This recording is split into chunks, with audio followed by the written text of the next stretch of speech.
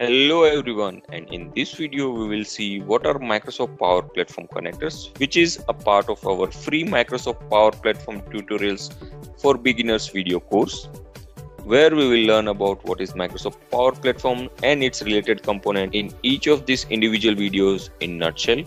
So as far as this video is concerned, we will learn about what are Microsoft Power Platform connectors.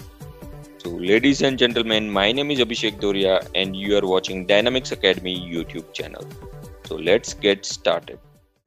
Subscribe to Dynamix Academy and press the bell icon on your YouTube app to never miss a video from Dynamix Academy. So let us now first of all understand what are Power Platform connectors. So with the help of Power Platform connectors, as the name suggests, you would be able to connect to over 200 plus other services to your common data service.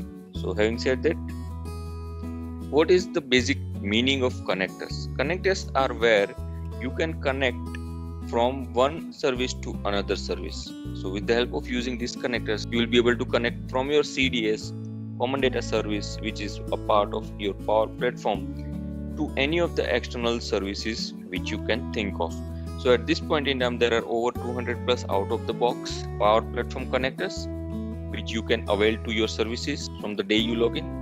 And having said that, let us now understand in technical terms what is connector. A connector is a wrapper or a proxy around an API that interact between Power Automate or Power Apps and at the back data source. And having said that, again, these Power Platform connectors are now categorized into two categories. So there are two types of Power Platform connectors. One are standard and other one is premium.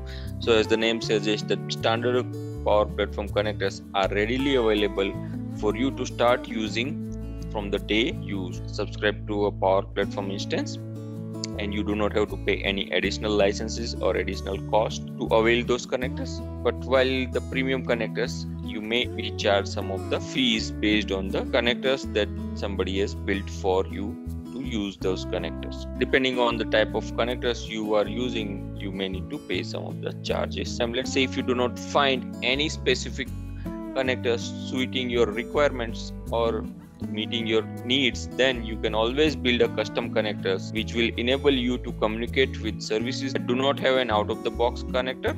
And while building custom connectors, you need to keep one thing in mind, is that custom connectors change from being a standard feature to a premium feature from Feb 1st, 2019. So you need to think in that direction, that if you are building or if you are using a custom connector, then you might need to pay some additional cost associated to that custom connectors. And lastly, each of these connectors used in Power Platform consists of an operations called actions and triggers. So there are basically two components associated to a Power Platform connector. One is actions and triggers. So actions are those what you want to perform, what actions that you want to perform using that connectors, and triggers are those, as the name suggests, on what trigger you want to perform the actions.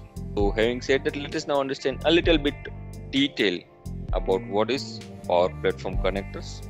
As data is the core of most of the applications, including those you build in Power Apps, data is stored in a data source and you bring that data into your app by creating a connection. So these connections uses a specific connector to talk to that data source. So this is how a basic underlying principle, not only with Power Platform connectors, but any specific app in general, that your data is stored somewhere and you are showing or you are displaying the data somewhere from your front end application.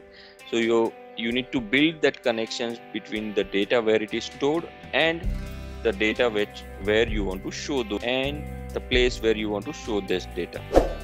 So you need to establish that connections. So that is what this Power Platform connectors do it for you. Power Platform has connectors for many popular services and on-premises data sources, including SharePoint, SQL Server, Office 365, Salesforce, and Twitter. So if you want to dig deeper, you can always refer to the documentation.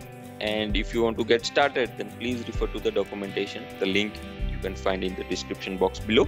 And connectors are essentially proxy wrappers around APIs provided by services that allows Power Automate, Power Apps, and Logic Apps to easily interact with their service. At the same time, connectors can be either public or custom. There are currently over 200 plus public connectors that can be used by all organizations, examples of which are Microsoft 365, Common Data Service, Twitter, Dropbox, and many more. You can find the complete list on the official website, the link of which is given in the description box below. As said earlier, connectors make triggers and actions available that can be used by the apps and flows. Triggers are used by flows or logic apps to start the execution of the workflow. So these were in a nutshell about what is Microsoft Power Platform connectors, what are its use cases, and what are the different types of Power Platform connectors that you can avail for your service, and what are the different factors that you need to consider while working with Power Platform connector. In our next and last video of this series, we will see what is Microsoft AI Builder. So on that note, I want to thank you for watching this video till the end, and if you have still any doubts or queries or concerns, then please feel free to put them in the comment box below. And on that note, I thank you for watching this video till the end. So if you have learned something new out of this video, then please like, share, and subscribe to Dynamix Academy.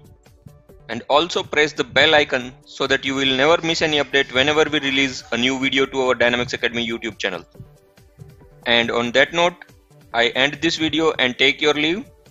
Hope to see you all in the next video. Till then, bye bye and take care. And once again, thank you for your time.